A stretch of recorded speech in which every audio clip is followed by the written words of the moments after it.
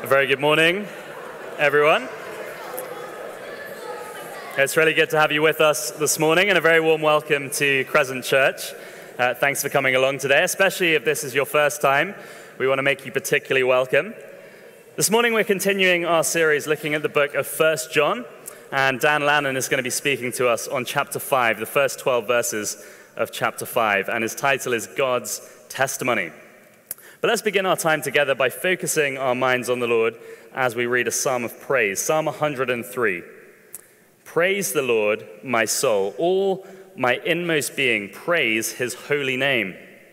Praise the Lord, my soul, and forget not all his benefits, who forgives all your sins and heals all your diseases, who redeems your life from the pit and crowns you with love and compassion, who satisfies your desires with good things so that your youth is renewed like the eagles. The Lord works righteousness and justice for the oppressed. He made known his way to Moses, his deeds to the people of Israel. The Lord is compassionate and gracious, slow to anger, abounding in love. He will not always accuse, nor will he harbor his anger forever. He does not treat us as our sins deserve, or repay us according to our iniquities. For as high as the heavens are above the earth, so great is his love for those who fear him. As far as the east is from the west, so far has he removed our transgressions from us. As a father has compassion on his children, so the Lord has compassion on those who fear him. For he knows how we are formed, and he remembers that we are dust. The life of mortals is like grass. They flourish like a flower of the field. The wind blows over it, and it is gone, and its place remembers it no more. But from everlasting to everlasting, the Lord's love is with those who fear him, and his righteousness with their children's children, with those who keep his covenant and remember to obey his precepts. The Lord has established his throne in heaven, and his kingdom rules over all. Praise the Lord, you his angels, you mighty ones who do his bidding, who obey his word. Praise the Lord, all his heavenly hosts, you his servants who do his will. Praise the Lord, all his works, everywhere in his dominion. Praise the Lord, my soul. It's great to have the CK kids in with us this morning, guys. Thanks for being here. And they're going to be here in the first part of our service, and then they're going to head out to our CK Crescent Kids summer program during the second song. So if you're here and you're a primary school kid, you're very welcome to head out to that and join in with the fun. And with that in mind, we're going to sing our first song, and I believe you guys are going to help us out here. You're going to come up to the front and help show us the actions, am I right? You're going to sing really loudly and help us out with that. It's called All Through History. So let's come up to the front. And let's stand and sing together as we sing our first song, All Through History.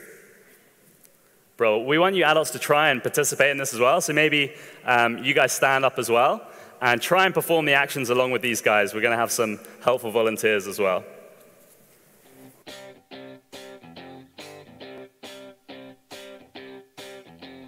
Noah built the most enormous boat that kept the birds and animals afloat.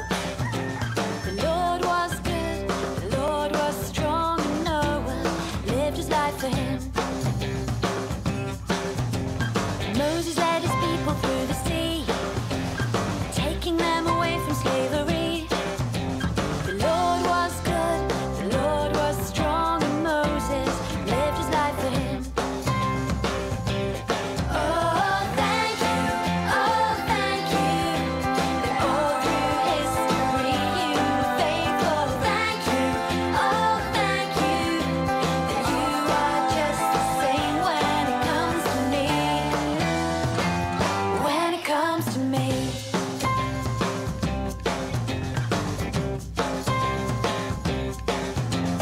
David fought Goliath and he won. A humble shepherd boy became a king. The Lord was good, the Lord was strong, and David lived his life for him. Daniel was inside a lion's den, but God brought him to safety once again. The Lord was good, the Lord was strong, and Daniel lived his life for him. Oh,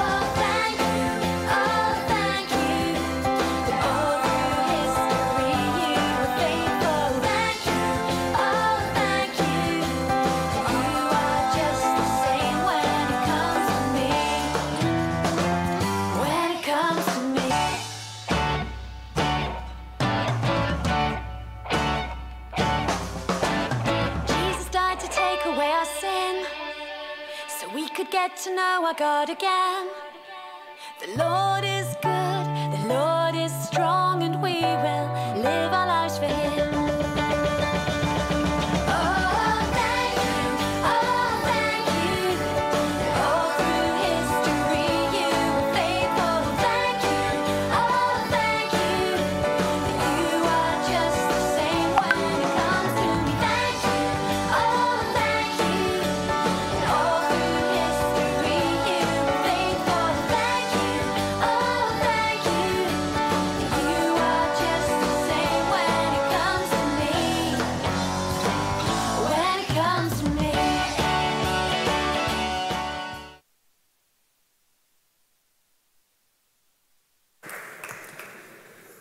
You guys were great. To be honest, I need a lot more practice with that one. I think a few of us do, but thank you for showing us that. And some great truths in that song as well.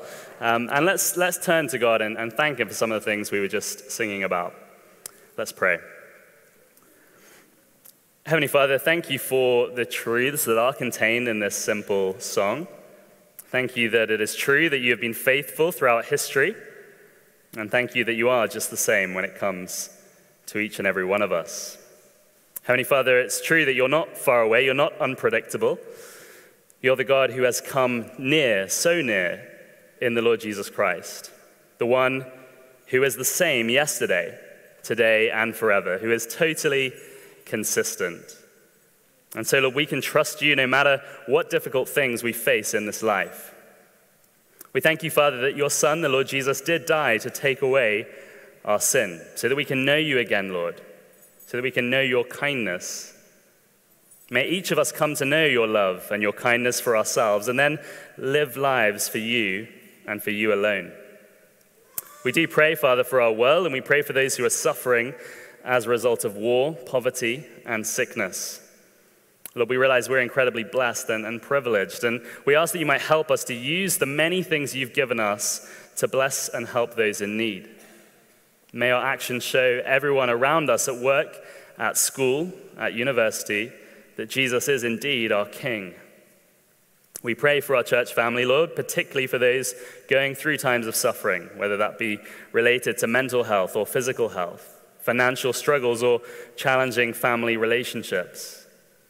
Please, would all those who are suffering be able to bring their pain to you, Lord, and may they experience the comfort and peace that only you can bring. Lord, we ask that you might bless Dan as he ministers to us from your word this morning. As he speaks, may you give us a renewed sense that all Scripture is God-breathed.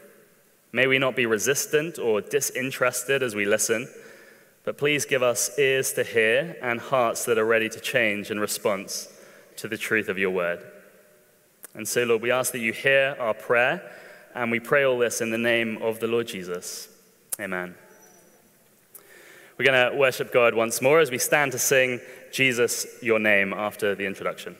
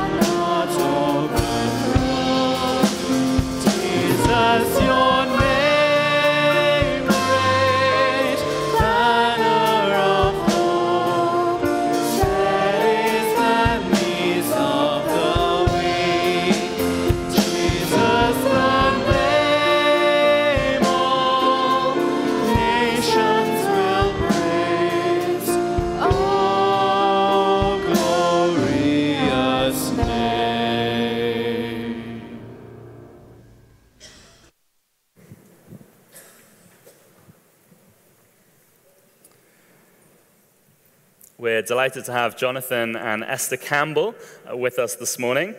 We've been supporting the Campbells as a church for many years now as they've served the Lord across a variety of different countries. And they now serve in the Netherlands. And Rab Abraham, who's one of the elders here, is going to come and conduct a short interview with Jonathan and Esther to find out the latest news about what's going on in their lives. So thanks, Rab.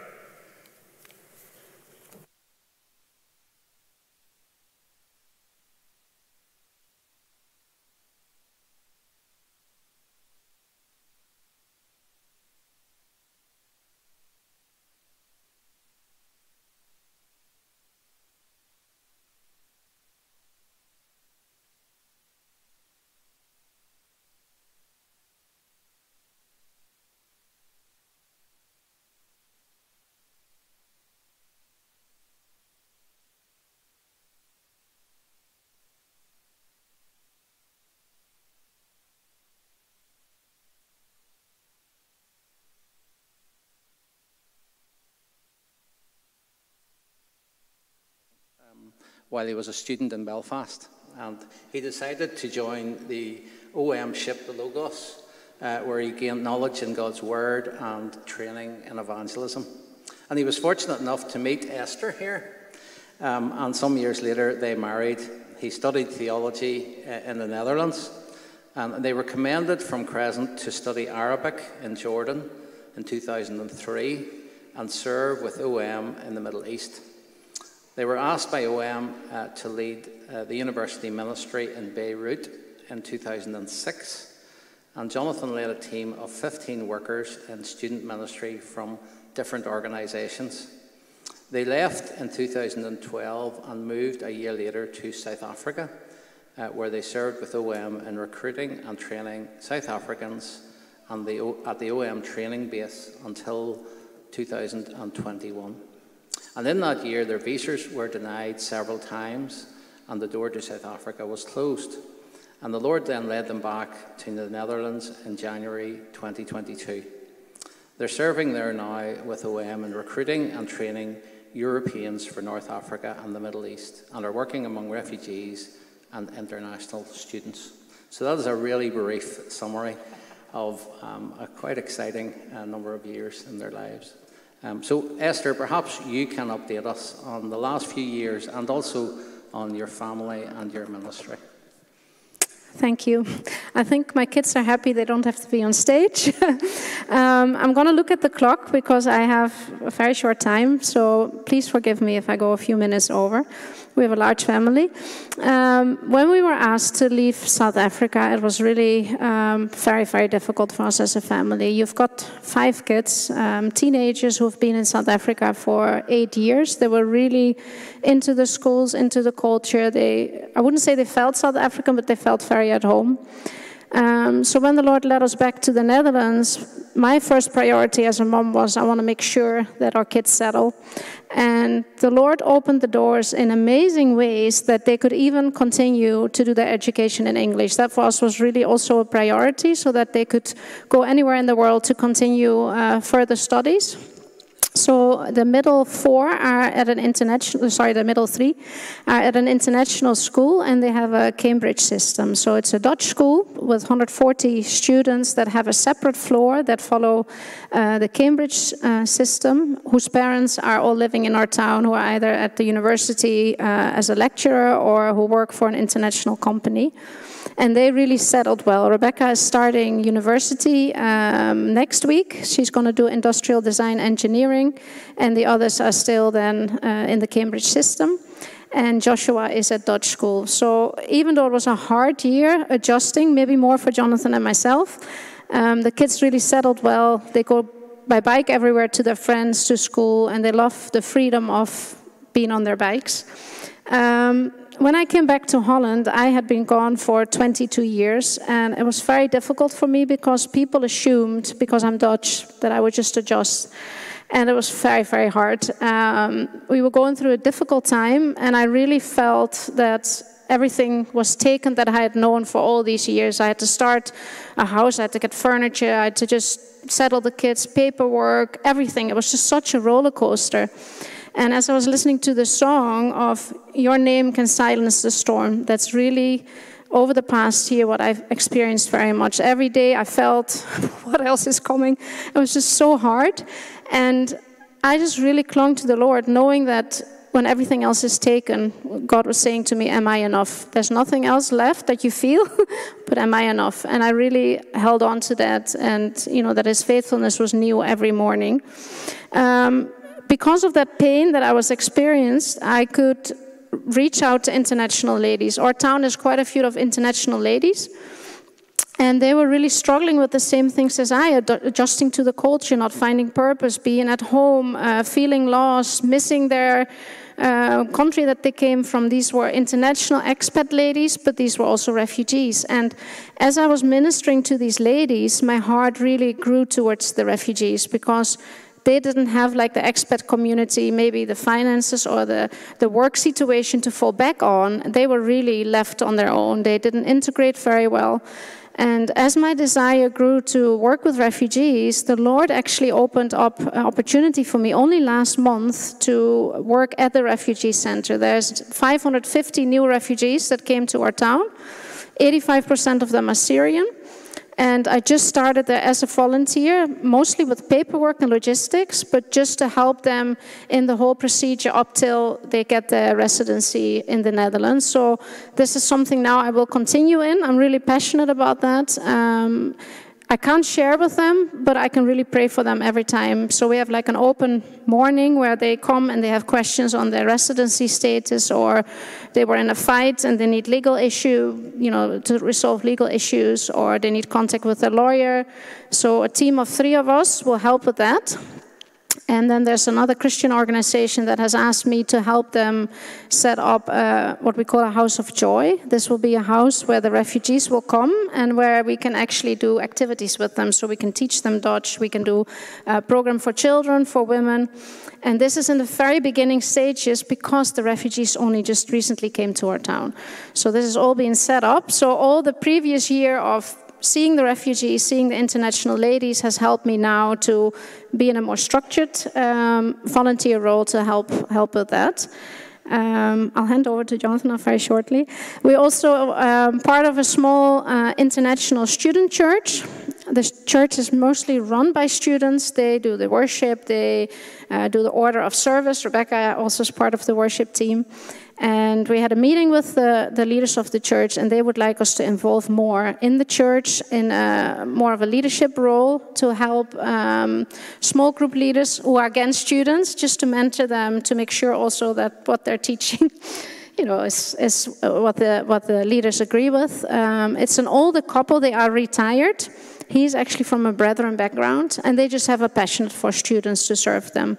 So it's a small church, Asian students from Indonesia, from some South American countries, and they're all studying at the university in the town that we're at. So you can pray for these things, that the Lord will continue to help us to focus, because we're kind of different directions that we're doing things. For wisdom, for our family, we're still settling, though the kids have settled. Jonathan and myself are still in the process of settling. It's hard at times, but the Lord has really been faithful. So that's definitely over the last year, in all the difficulties, we just really more realize that when everything is taken, the Lord is there. So yeah, I'll hand over to Jonathan, otherwise the time is gone. Sorry, I went... I do have to say something, sorry. I'm speaking on the Overseas Link on the 9th, on a Saturday morning. So for whoever wants to hear more about the refugees or over this past year, see some photographs, please, you're very welcome. And at the back is our newsletter from May, and also a sign-up list if you would like to sign up for a newsletter. Amen. All right. So when we moved there last year, OM, Operation Mobilization, I don't want to assume that everyone knows what OM is. It's a mission agency, and we focus on church planting and reaching out into least reached areas of the world. You know, this year, 2023, world population was hitting the 8 billion mark, and the estimate is still 3 billion people on the planet still have never heard the gospel, have no access to a church, do not know a Christian. So the work is not done, okay? The job of world evangelization is still very much needed. And so I'm working with what we call the MENA team, Middle East, North Africa, and I am coordinating the mobilizing drive in Europe for Europeans to go into the North Africa MENA region. The OM ship had just spent the last year. Tomorrow it will arrive in Mombasa. There's 2 ships now. A new ship was just launched again this year. But the Logos Hope will be in Mombasa tomorrow in Africa. So it's just finished its time in the Middle East, and I was taking care of the mobilizing and recruitment of Arabic speakers to go and serve on the ship. And that will continue with recruitment of Arabic speakers to stay on the ship, even though it's now moving out of the Middle East. If you want to hear stories of how that went, I have got a ton of stories. You can catch me later and I'll share some of that. And you can pray for us. Another thing that I will be working on as we move in further this year in the recruitment process is, as we want to see people recruited and serving in these regions, what we also want them to understand is how do they go about making disciples. So as part of the recruitment process, I will be working with some to meet with students, spend time with them, to begin to practice what we would like them to do when they would reach to the mission field. So in other words, to say, would you like to go and serve in Lebanon? Would you like to be in Algeria or somewhere like this? You can start doing what we would want you to do right here, right now, in your context, at the university, in the business, and so forth. Thank you. Not say much more. That's great, John. Amen. Thank you both. As Esther has said, there's copies of the prayer letters in the foyer. Please take one of those. And if the Lord has put what you've heard from them and their work on your hearts, perhaps you would consider personally supporting them as the Lord leads you. And please take time to chat with them afterwards. Thank you. Thanks.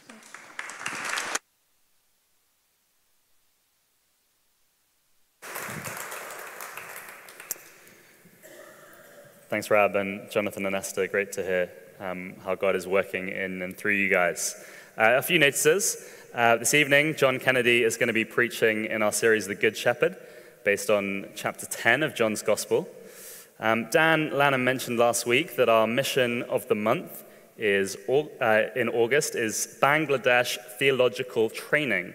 It's an organization called SKT, and it's a ministry that exists to build church communities of believers from a Muslim background in Bangladesh by providing them with accessible theological training and resources. Sounds like a really wonderful work.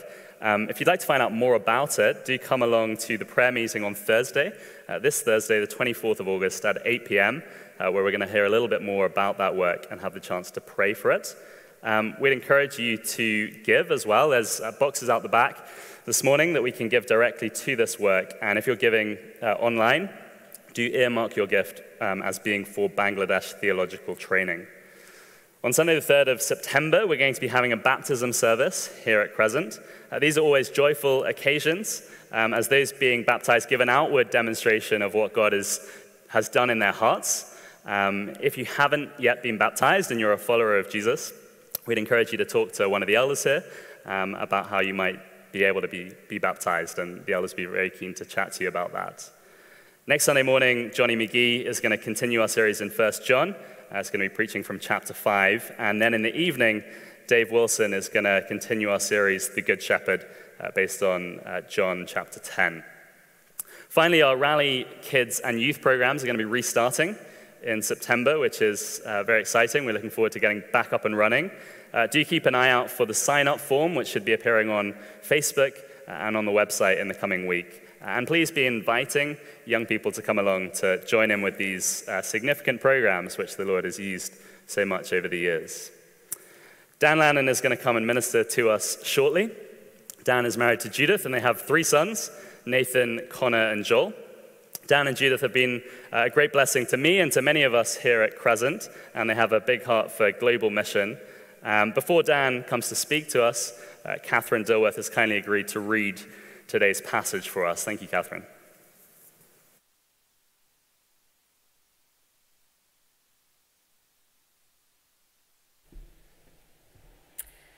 We're reading from 1 John chapter 5, starting at verse 1. Everyone who believes that Jesus is the Christ is born of God, and everyone who loves the Father loves his child as well.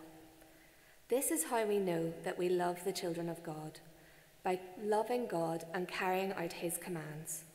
In fact, this is love for God, to keep his commands, and his commands are not burdensome. For everyone born of God overcomes the world. This is the victory that has overcome the world, even our faith. Who is it that overcomes the world? Only the one who believes that Jesus is the Son of God. This is the one who came by water and blood, Jesus Christ. He did not come by water only, but by water and blood. And it is the Spirit who testifies, because the Spirit is the truth. For there are 3 that testify, the Spirit, the water, and the blood, and the 3 are in agreement. We accept human testimony, but God's testimony is greater, because it is the testimony of God, which he has given about his Son. Whoever believes in the Son of God accepts this testimony. Whoever does not believe God has made him out to be a liar, because they have not believed the testimony of God that he has given about his Son. And this is the testimony: God has given us eternal life, and this life is in his Son. Whoever has the Son has life. Whoever does not have the Son of God does not have life.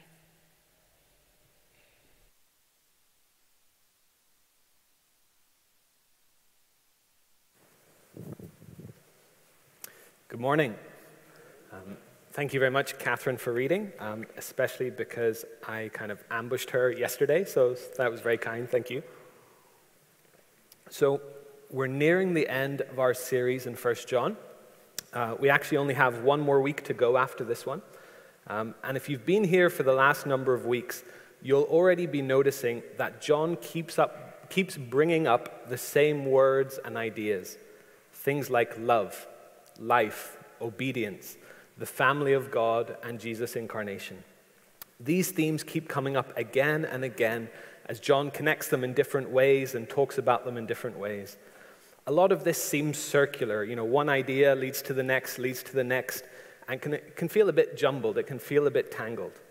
And for those of us who like a good, solid, linear argument to follow, John can get a bit frustrating. Now in chapter 5, it happens again. But before we tie ourselves in knots trying to connect all the little pieces, or before we tune out because here's yet another sermon where John talks about love and John talks about life, we need to step back a wee bit and think about what John is doing. And I've left the clicker for the PowerPoint down here. So, brief walk. And it works. So, major disclaimer before this metaphor.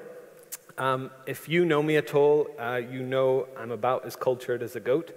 And I'm happy enough with that. I can't manage to clap to a beat, never mind appreciate good music. Our 4-year-old Nathan has already worked this out. And after hearing me sing, he'll sometimes feel he needs to encourage me about things I'm good about. He'll start saying things Daddy's good at. But someone I work with, she's about to leave work and go and take up a scholarship to do a master's in art in London. She is very cultured. Her boyfriend also works in the same department. And one day I came in and she was looking at a picture on the screen, and it looked like she was looking at a picture of the top of his head. So I joked, it's a bit mean to keep track of his balding like that. And she looked up confused and a little insulted. What she was looking at was a print of a painting that she had just sold for £5,000.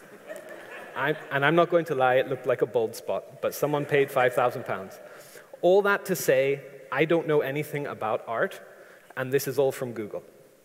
So in the last 30 years of his life, Monet, who was a famous painter, basically stopped painting all the things he painted and instead focused on the water lilies in his pond. He painted these same lilies, this same pond, 250 times in 30 years. Different times of the day, different light, different perspectives, but the same subject, the same lilies, the same pond. And they're all very famous. And I think that's a bit like what John is doing. He's not building a linear argument, and he's not just repeating himself. These wonderful truths, the love of God, the life he calls us to, the obedience he asks of us, these truths have so gripped John, they have so captivated his imagination that he keeps coming back to them. He keeps painting the same scenes from different angles in different lights. And maybe that's part of what he's trying to do for us. He's not only trying to convince us of something, to teach us something. He's trying to make us feel. He's trying to inspire us. He's trying to provoke in us a sense of beauty of these things that have so captivated him. He's not only trying to captivate our minds, but our hearts, our wills, our sense of wonder and beauty. And as we come near to the end of this series, it's important we're attentive to that. And for those of you who are here for the first service, isn't that what we did? We were captivated in our hearts. We were captivated by beauty. And that's what John is doing. So as we approach the passage, if you quickly scan the text, you'll see it splits largely into 2 sections. In verses 1 to 5, John paints this dynamic and beautiful picture of the Christian life. He returns to themes of belief, love, and obedience. He asks, what does life look like when someone believes that Jesus is the Son? What does faith do in a life? Then in verses 6 to 12, he shifts to using courtroom language. He takes us to a scene in which God presents 3 witnesses that testify in defense of the claim that Jesus is his Son. So John was writing his letter to people who already believed, people who had already come to know Jesus. But for people who don't yet know Jesus, it maybe makes more sense to take these questions the other way around. First, why should we believe? And then, what does belief do in a life? So that's what we're going to do. We're going to start with 6 to 12 and then come back to 1 to 5. So we're starting in the courtroom. Let's read 6 to 12 briefly again. This is the one who came by water and blood, Jesus Christ. He did not come by water only, but by water and blood. And it is the Spirit that testifies, because the Spirit is truth. For there are three that testify: the Spirit, the water, and the blood. And the three are in agreement. We accept human testimony, but God's testimony is greater, because it is the testimony of God, which he has given about his Son. Whoever believes in the Son accepts this testimony. Whoever does not believe God has made him out to be a liar, because they have not believed the testimony that God has given about his Son. And this is the testimony: God has given us eternal life, and this life is in his Son. Whoever has the Son has life. Whoever does not have the Son of God does not have life. So this is the courtroom scene. The trial revolves around the claim that Jesus is the Son of God. We see that in verses 1, in verses 5, and throughout this section. On one side, you have the false teachers. You'll remember them from the other weeks in this series. These are the men who've been troubling the church John wrote to. Remember, in chapter 2, they denied that Jesus is the Son of God. In chapter 4, they denied that he had come in the flesh. And look at verses 9 to 10. On the other side of the courtroom is God the Father. And in verse 7, he calls three witnesses to testify: the Spirit, the water, and the blood. So that's the scene. But who are these witnesses? The Spirit is the easiest of the three to decipher. John is saying that the Holy Spirit testifies to the sonship of Jesus. During Jesus' earthly life, the power of the Spirit showed him to be the Son. And today, the continued witness of the Spirit draws people to Jesus and convinces them of that truth. We'll come back to this. But what about the water and the blood? Whatever John's referring to, his audience obviously knew what he was saying. He doesn't stop, he doesn't explain it to us, so it's not as obvious to us. And Bible interpreters throughout history have had a couple different ideas, and I'm not going to go into them all, because most of them come back to make the same point. And the most commonly held view, and the one I think makes the most sense, is that both of these witnesses speak about the life of Jesus on earth. The water refers primarily to Jesus' baptism, and the blood to his death. Taken together, they refer to Jesus' entirely earthly ministry, to his life. So God calls up his first witness to take the stand, the water. We read in the Gospels that at the beginning of his public ministry, Jesus was baptized by John the Baptist in the Jordan River. The Spirit of God descended on him like a dove, and a voice from heaven said, "This is my beloved Son, with whom I am well pleased." This began his public ministry, and after this he went out in the power of the Spirit. He miraculously showed he had authority over nature, authority over sickness, authority over the forces of evil, even over death itself. And his teaching showed he knew the very mind of God. He revealed the personality, the nature of God to mankind. So the water speaks to the affirmation and approval from God which Jesus received at his baptism, and then the continued authority and power in which he walked from that point on. It testifies clearly that Jesus was the representative, the Christ, the beloved Son of God. God then calls his next witness to testify: Jesus' blood, his sacrificial death. This also testifies that he is God's Son. And at this point, this is when John's opponents, this is when the prosecution stands up to object. Look at verse 6. John says, Jesus did not come by water only, but by water and blood. John's opponents wouldn't have minded if it was only water. They wouldn't have minded if there was only the witness of the water to speak about Jesus. They didn't object to that. They objected that he came by water and by blood. But why? If you're a parent, you'll likely relate to that feeling, and I'm not talking about me here, but you're in a public setting with your family, and it seems like everyone else's kids are wonderful. They're engaging in conversation with adults, they're helping younger kids, they're washing dishes while reciting Bible memory verses. And then there's your toddler, the rough one, the whiny one, the stubborn one, the tantruming one, whatever. This is not me I'm talking about, it's you guys.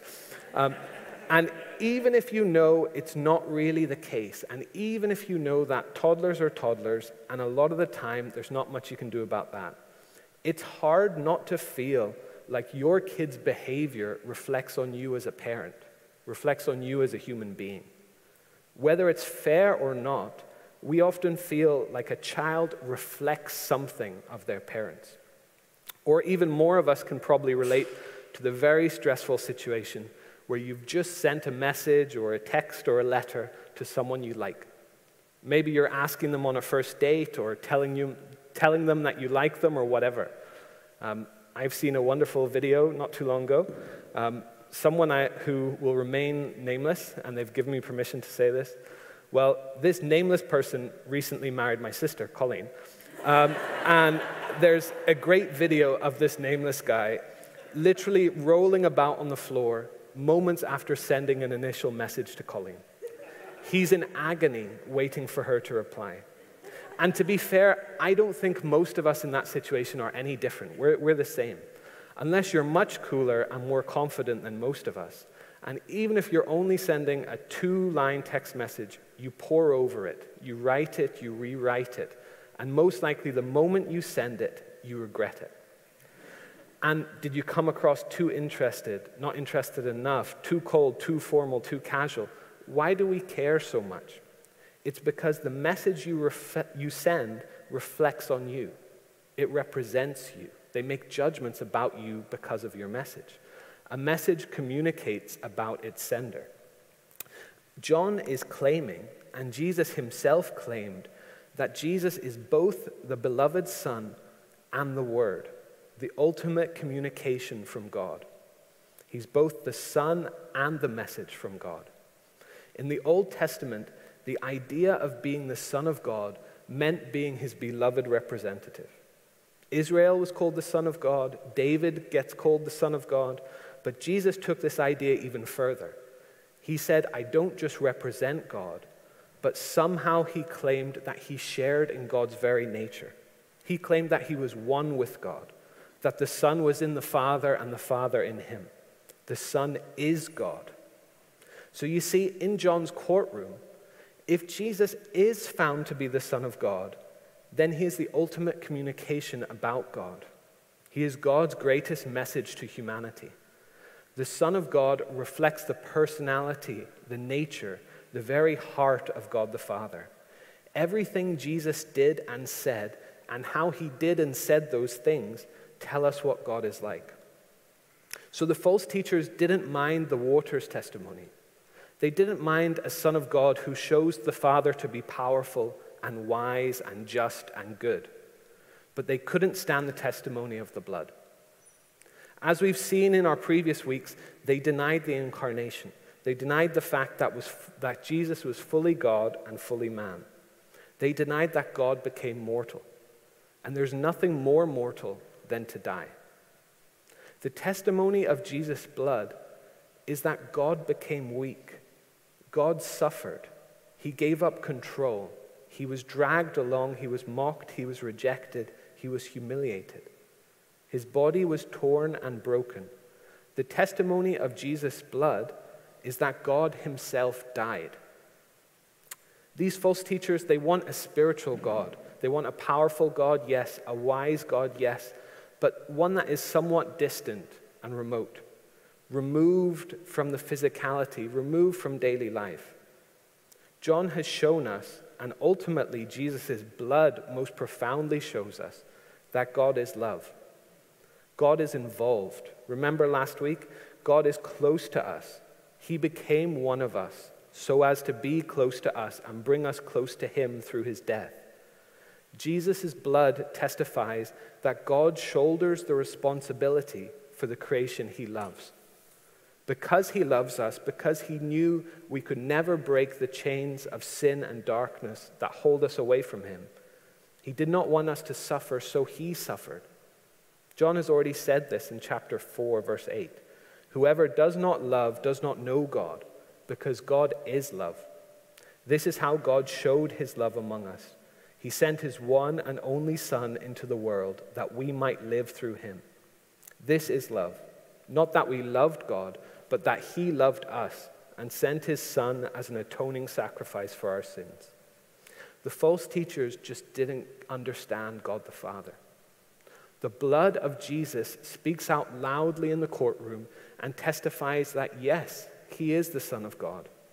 He perfectly reflects the character of God the Father, because God the Father is the source of real love. Of course, his ultimate word, his message, his Son, would shoulder the task of costly, courageous, sacrificial love. For these are the three that testify, the Spirit, the water, and the blood, and they are in agreement. Together, these three witnesses testify that Jesus is God's Son. Then the trial comes to a close with 11 to 12, with the testimony of God. God has given us eternal life, and this life is in his Son. Whoever has the Son has life. Whoever does not have the Son of God does not have life. Maybe you're unsure about the claims that Jesus made, the claims that the Bible makes or that Christians make about Jesus. Maybe you're here because you want to investigate those claims. Or maybe you think you've already investigated and already rejected those claims. But if these three are the witnesses that God chooses, then to investigate Jesus or to reject Jesus, we first have to listen to them. So first, read the life of Jesus in the Gospels. And as you do, realize that this man, Jesus, claims to reflect the very heart and personality of God. In his teachings and actions, we see what God is like. And then two, consider the death of Jesus, what it means for there to be a God who shoulders the responsibility for the failures and sin and suffering of this world because he loves it, who drew to himself all sin, all darkness, and then dies and rises again, and in doing so breaks the power of sin, death, and evil. And then third, Jesus is still alive and active through his Holy Spirit. So ask God the Father to reveal the truth of Jesus to you through the Spirit. And if you've heard the witness of these three things, of the water, the blood, and the Spirit, then you've truly investigated Christianity. And then, and only then, in a way, have you the right to reject it, if you still can. And briefly, for those of us who are Christians, who follow Jesus, do we testify like this? Do we speak like this, like these three? Do we point to them? If we have an opportunity to share our faith, if we are asked about Christ, do we focus on the life of Jesus, the death of Jesus, and the reality of the continued presence and power of God in the Holy Spirit, which leads people to Jesus? Or do we reduce all that Jesus is, all that he has done, to a brief equation, to maths? Allowing these three witnesses to speak, the water, the blood, and the Spirit, it takes longer. It's not as neat, it's not as easy. But John says that's what God chooses to testify about his Son. So now back to the start of the chapter, verses 1 to 5. So John continues some of his argument from last week about love, but see how he does it. John uses verses 1 and 5 to frame this section with the same idea, believing that Jesus is the Christ, the Son of God. This section is about what happens to a life when someone believes that Jesus is the Son. What happens to us when we believe that? He is painting a picture of the Christian life with these same themes, these same scenes that he's focused on throughout his book. Imagine if you stopped someone in the street outside and you said to them, here's a pen, draw a diagram of what Christians believe their lives to look like. If for some crazy reason they don't just walk away, maybe they would draw something a bit like this. Basically, someone's life starts at that side they're living, they go on living, and then they meet Jesus. They come to a point, they believe Jesus, they're saved. Then they go on living their life, and eventually that line is broken again by death. After death, because they believed, a Christian enters heaven or eternal life. Obviously, this is an oversimplification and a caricature, but at least in society at large, that's roughly what people would say a Christian thinks their life is. But what does John paint? What does John say the Christian life is? So let's look again at verses 1 to 5. Everyone who believes that Jesus is the Christ is born of God, and everyone who loves the Father loves his child as well. This is how we know that we love the children of God, by loving God and carrying out his commands. In fact, this is love for God, to keep his commands. And his commands are not burdensome, for everyone born of God overcomes the world. This is the victory that has overcome the world, even our faith. Who is it that overcomes the world? Only the one who believes that Jesus is the Son of God. Central to John's vision of a believer's life is love. When we believe in Jesus, we are born of God. We are born into God's family of mutual love. In this family, we are loved by God. We love him. We love his children, and they love us. Everything else flows out of the Father's love. All obedience, all desire, and power to overcome, they're rooted in the love that the Father has for us. Then, from the second half of verse 3, you have this group of ideas all connected to overcoming the world. Let's unpack that a bit. Remember, this idea of the world has come up a few times already in John's letter. He doesn't mean the earth or the globe. They're not evil or bad. Because you remember, a key argument for John is precisely that Jesus came physically, with a real body in the physical world. The physical world is not the enemy. That's not what he's talking about. We saw some of what he means in chapter 2. This is verses 15 to 17. Do not love the world or anything in the world. If anyone loves the world, the love for the Father is not in them. For everything in the world, the lust of the flesh, the lust of the eyes, the pride of life, it comes not from the Father, but from the world. When John speaks of the world, he means the world of humanity trapped in sin, under control of the evil one. Like he writes in chapter 5, verse 19, the whole world is under control of the evil one. The world is a thing that has desires, the lust of the flesh, the lust of the eyes, the pride of life. So what does that actually look like if we could overcome that? So say I'm a Christian living my life, but I can't help but keep loving the world. I have its desires in me. My flesh, my body wants things, and I have little power to do anything about it. Tiredness automatically makes me angry. Hunger automatically makes me greedy. Sexual attraction automatically makes me lust. Then the desire of the eyes. I want what others have. I want more. I want better. I'm bored. I'm never satisfied. I live my life in pursuit of gaining things and experiences, whatever my eyes desire. And then the pride of life.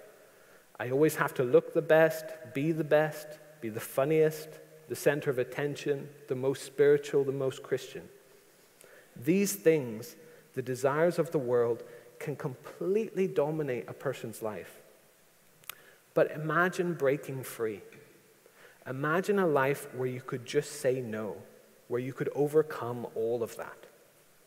Ultimately, overcoming the world is overcoming all that ties us to the darkness and keeps us under control of evil. But how? That sounds great, but how? Back to John's painting. Look at verse 4. God's commands are not burdensome, for everything born of God overcomes the world. Some translations say everyone born of God, but more literally, the original text says everything. And that makes sense in the sentence because he's talking about commands. The commands are not burdensome because they overcome the world. The Father who loves us and created us has in his love given us commands. He's shown us how to live. And although that might sound like a burden, it is freedom because it is through this obedience that we overcome the world. But look at what else John says in verse 5. The one who believes will overcome. This time he is talking about people. God doesn't ask anything of us he doesn't empower us to do. Just like the love we have for all Christians is a certainty and will flow out of the Father's love for us, so the fact that we will overcome is a certainty and will flow out of the fact that we are born of God. It's inevitable. It will happen. We'll come back to this at the end. So John has painted the picture of a believer's life. What happens when you believe that Jesus is the Son of God? But when we compare it to our life that we could draw on the street, there's some interesting things. There's something that we haven't unpacked yet. John hasn't mentioned heaven. He hasn't mentioned eternal life. But it is there. Look at verses 11 and 12 again. God has given us eternal life, and this life is in his Son. Whoever has the Son has life. Whoever does not have the Son of God does not have life. Eternal life is in the Son. Whenever we believe in the Son and enter the family of God, we have the Son. He is our brother, our Christ, our King. We have him. Therefore, we have eternal life. John will take this idea further in verse 20 when he says, Jesus is eternal life. And this completes John's painting in these verses.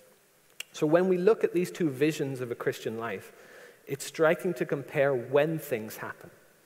If you look at the lines, the two events there, one is past and one is future.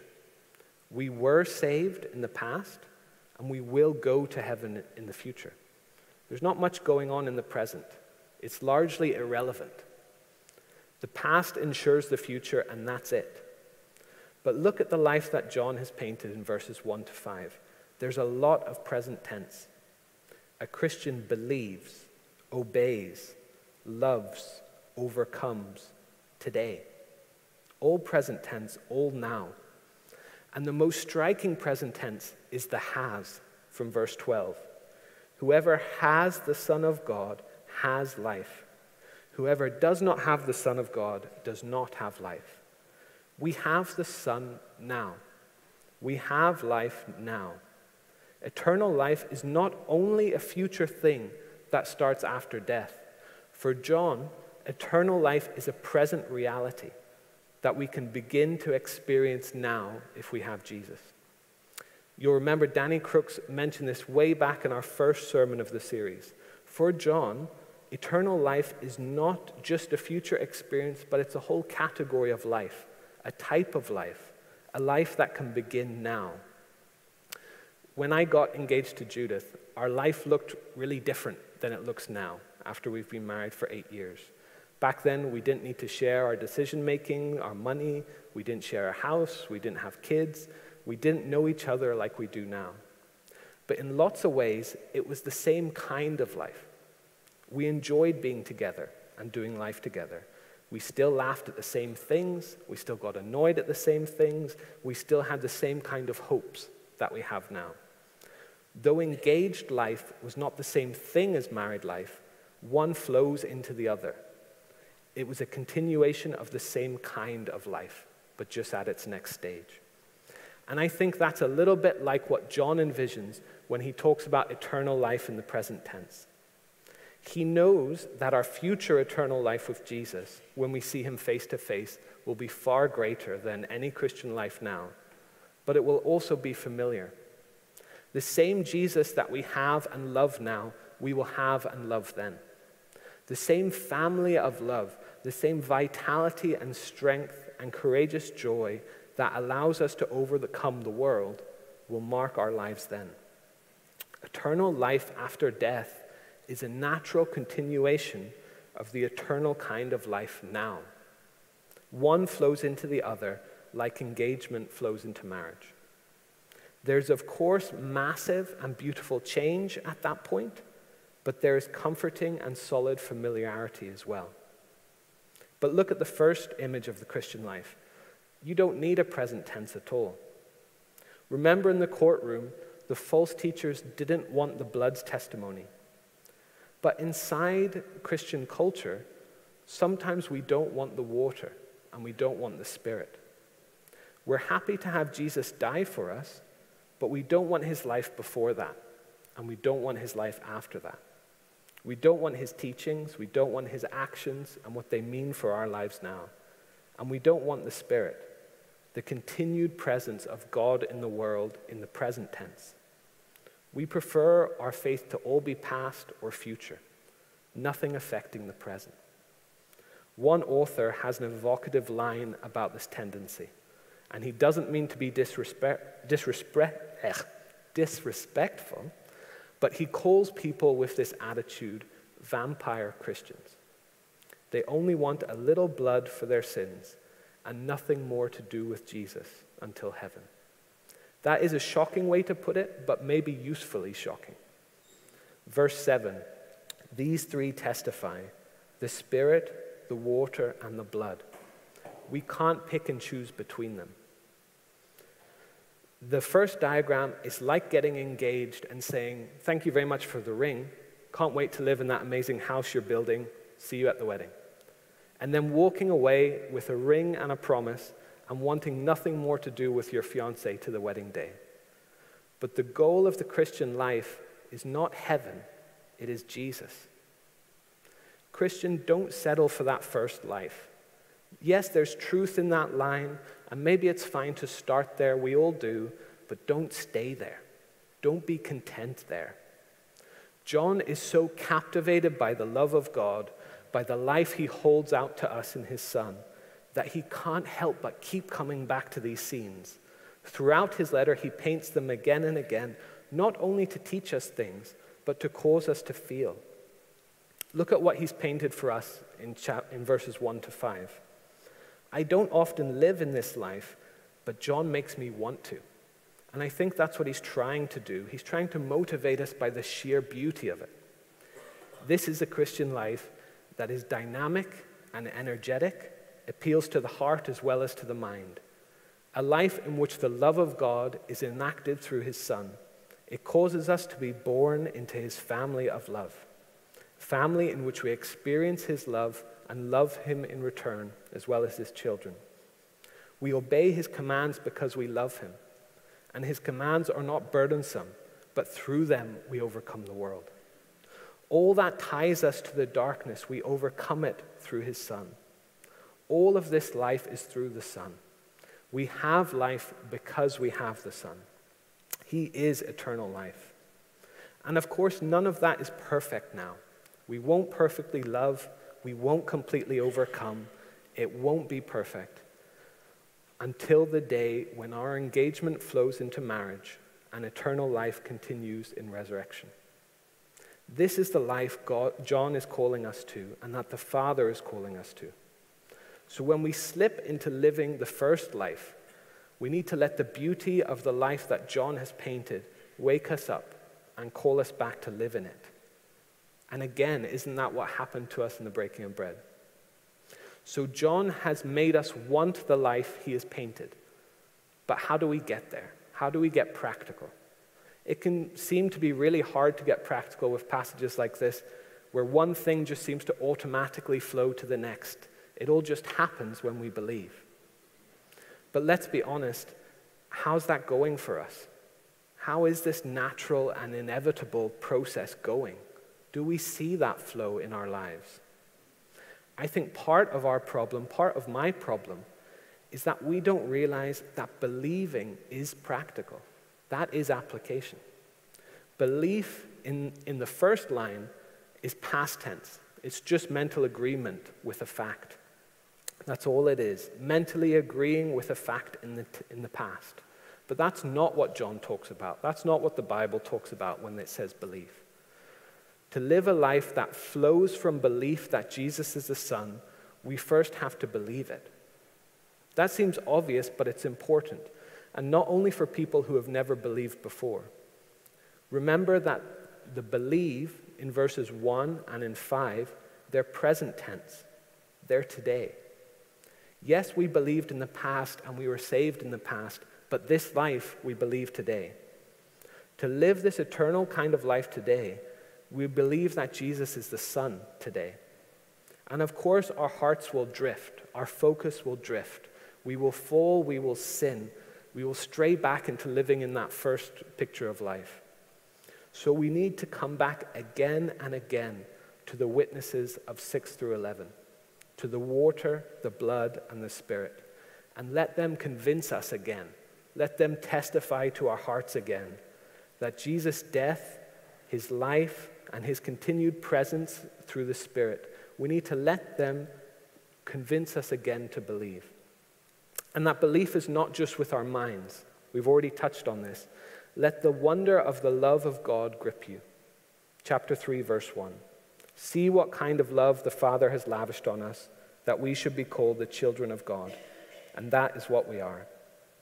How sad would it be for us to get through an entire sermon series on 1 John and not be inspired to love God in response to his great love for us? We need to let the beauty of the life that John paints, the wonder of the love of God, grip our hearts. It's simply not possible to live the Christian life only with your mind. Of course, we need it, but we need emotion. We need thought to produce feelings. Yes, love is an action and love is obedience, but love is also in the heart. Have we grown cold? Can we read 1 John from start to finish without feeling anything? If so, we need to pray for the Lord to send the Spirit to direct our hearts back to Jesus, back to the love of the Father. Meditate on 1 John. Meditate on the three witnesses of 6 to 11 or the abundant life of 1 to 5, and let it stoke the smoldering embers of your affection back to life. These things are not optional for a Christian, they're foundational. Our hearts as well as our minds need to believe, and they will need reminded again and again. And finally, to live this kind of life, we need to actually do it. A theologian has a helpful line that defines true belief over mere intellectual agreement. To believe something is to act as if it were true. To believe something is to act as if it were so. In other words, believing that Jesus is the Son of God and that eternal life is in him, that we are part of the family of God and that we can overcome the world through the fact that we are God's. Believing these things is not about trying harder to feel more certain inwardly about them. To believe something is to act as if it's so. What would look different about your life if this was all true? If the testimony of the three witnesses were true? If it was true that we can, through the grace of God, live like verses 1 to 5? Start small, start specific. What would be the difference to the rest of your day today, to this evening? What if it were true that eternal life stretched from today and that we can experience it by knowing and having Jesus? How would I spend my time this evening? What if it were true that the other Christians in this room are my family because God is our Father, and the way I love you is showing how I love them? How will that affect how we talk to each other after the service? What if it was true that we can overcome the desires of the world? We can overcome everything that causes us to fall into sin again and again, not perfectly. What if we could overcome that because we have been born of God? What habits would we seek to break if that was really true? Faith that means something is acted upon. When we read passages like 1 to 5, they can seem troubling. It can seem that all we do is believe and everything will flow from that. And then when we do believe and we don't see fruit, it can worry us.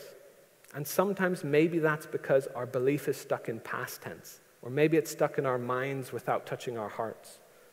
If we want something practical, belief, faith is practical. It's something we do today, something we have in our minds, in our hearts, in our will, in our bones, something we enact, something we live.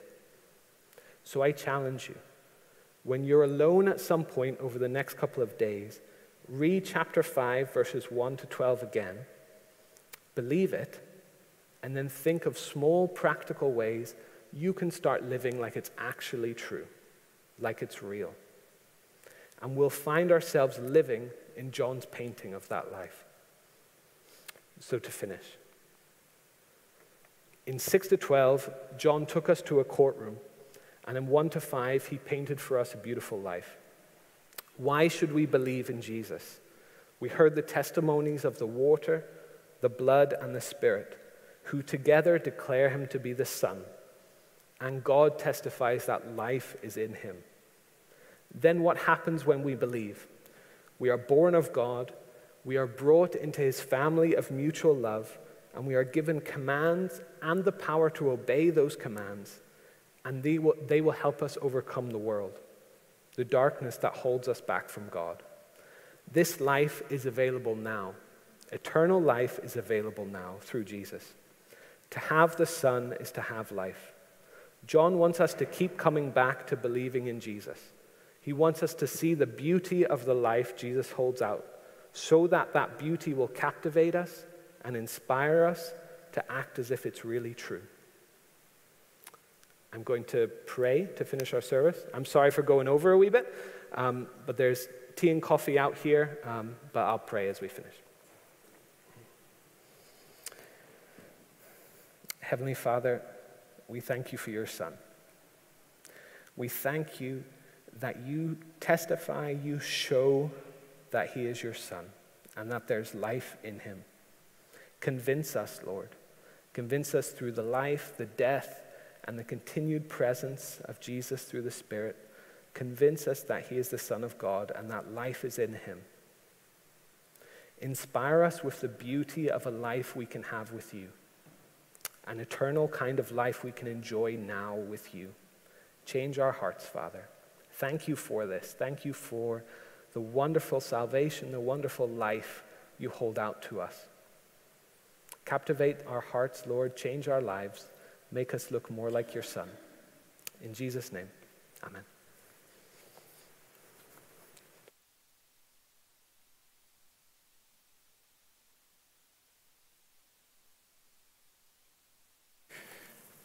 Thank you very much, Dan, for all that you said there. Yes, as Dan mentioned, there's tea and coffee out the back, and do go and collect your children as well if they're in CK.